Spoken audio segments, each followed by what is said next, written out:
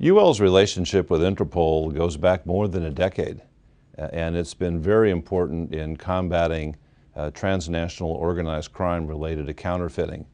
Our mission at UL is to promote safe living and working environments for people, and one of the things we know is that counterfeit products often introduce risks and dangers into people's ordinary daily lives, in their home, in their office, in their school, in their hospital.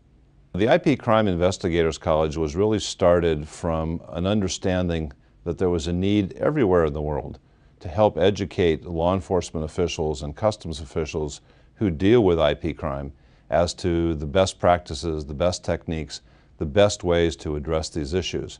And we know that through education, through best practices, through awareness, that we can increase our effectiveness at combating this crime.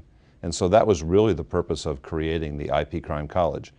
And it was created in such a way that law enforcement people and customs officials everywhere in the world can have access to it without charge, to make sure that cost doesn't become a barrier to people getting the education that can help them to improve their effectiveness against this crime.